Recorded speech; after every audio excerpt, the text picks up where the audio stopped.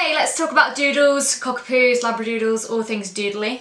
Mulchies, multipoos, pomskis, golden doodles, cockadoodle-doo. This video is kind of reparations from me to the doodle community, because for as long as I can remember I've been an anti-doodle. I've been in the anti-doodle brigade. I've just been a non-doodler. But now I've actually come to realise doodles are really cool dogs. Obviously not all of them, and there are exceptions which I'm going to go through, but in general I feel like we as a dog community are way too harsh on doodles.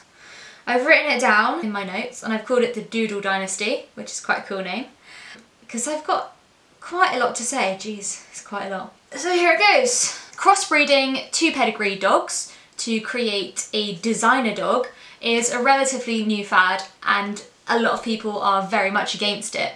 Do I agree with the intentional mixing of breeds? Actually, yes, I do. I own a crossbreed, an intentional cross, and she's really cool. So in theory, the creation of poodle crosses or designer dogs it floats my boat. Everything is cool in Jodieland in terms of crossbreeds, with some exceptions. Crossing dog breeds is not a new thing. Calling them designer dogs is a new thing, but crossing them isn't. Take the lurcher. Lurchers have been around for absolutely ages, and a lurcher is a cross of a working breed like a terrier or a herding breed crossed with a sighthound. You get like a mixed match, cool crossbreed.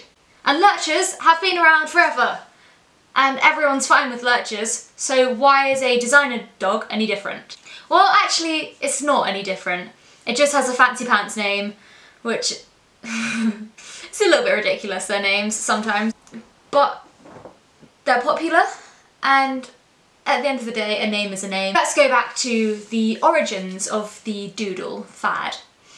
It started off with a guy in Australia, I believe, who wanted to create the perfect assistance dog. Now, you can correct me if I'm wrong, and Labradors are very common assistance dogs, and they always have been, because they're really clever, trainable, intelligent, loving, friendly dogs. However, if anyone here has a Labrador, you will know that they molt so much. They just walk across your wooden floor and suddenly you have a shag pile carpet. A lot of the people that need assistance dogs haven't got the mobility or the physical ability to sweep up all this fur.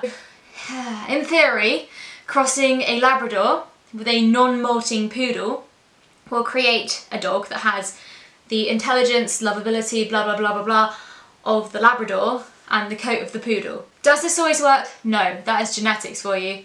But on the rare occasion that it does work, you have an amazing service dog. It wasn't a crazy idea. Victor Frankenstein, meh, crazy plan. It wasn't. It was genetics and using genetics to human advantage.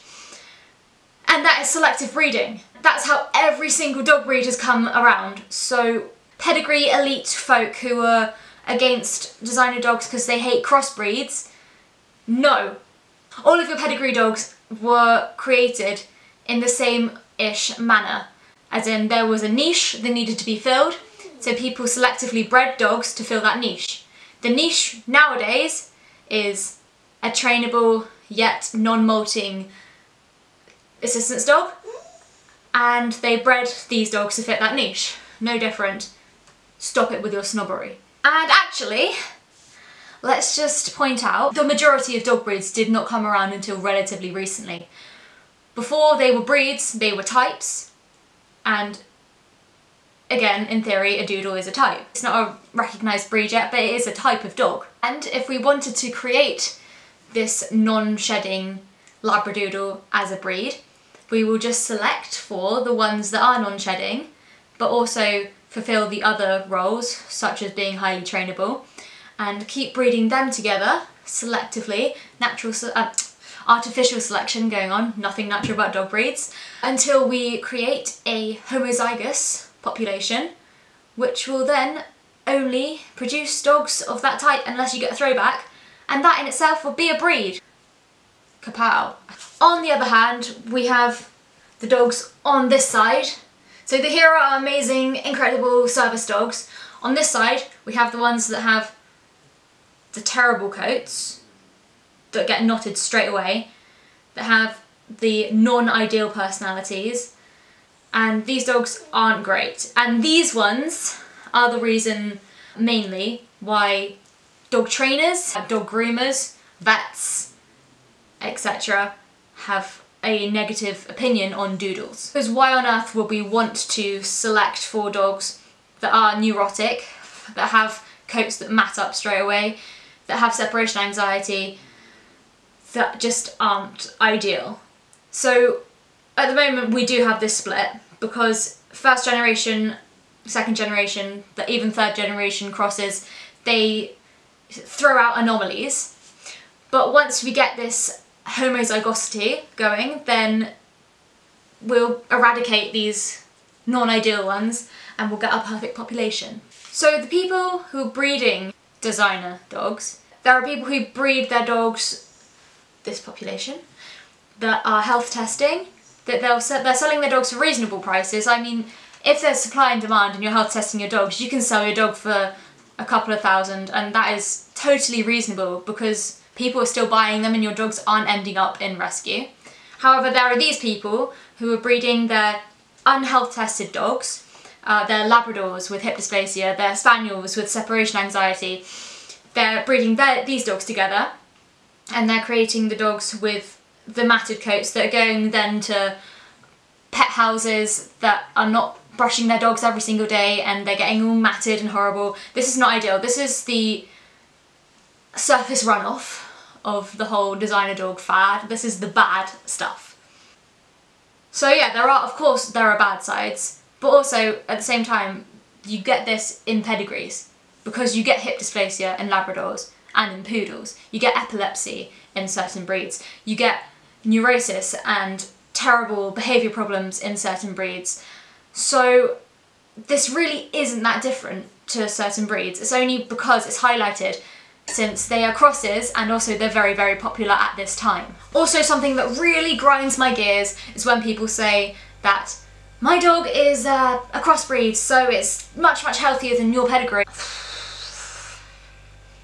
I studied genetics, and although it pains me to say it, pedigrees are enclosed breeding genetic pools, and they don't mix their genetics around unless you crossbreed. They have really, really similar genetic information. That's why pedigrees look the same. That's like why two border terriers look the same. That's why two pugs look the same. They have the same basic characteristics. It's because they have very similar genetic information. It also means that they have a very similar immune system, so their major histocompatibility complex, science, is the same or very, very similar. It controls the immunity of a breed. So if you have a whole population of animals with very similar immunity, it means that genetic diseases can easily spread. If you take a dog from this population, say it's a Labrador, and you take a dog from this population, say it's a Poodle, and you combine them together, suddenly you have a load of genes that these and these dogs don't have access to, but when combined together, we have more. And this is called hybrid vigour. Technically they're not hybrids as such, but it's still a thing. Sometimes argue that hybrid vigour is not a thing, but it is a thing. It is a real thing, and that's why you have founder effect and inbreeding and all that la la la in pedigrees, but you don't find it so much in crossbreeds. That is not to say that a generic crossbreed that you find is going to be healthier than a generic pedigree, because that is not true, and that is fake news. And can I just say, as long as you're brushing your doodle, as long as you are training them, and as long as you're doing everything that you need to do to be a decent dog owner, and treating them like a dog and not a designer item, you have the thumbs up from me, because I feel like people going out and getting Doodles is way, way better than people going out and buying brachycephalic dog breeds or huskies or any other breed that has serious health issues or behavioural issues or cannot cope in a house, and dogs that need hundreds of miles walking, that are kept in apartments. You go and get your Doodle if you are a good owner, and good luck. because Doodles are cool.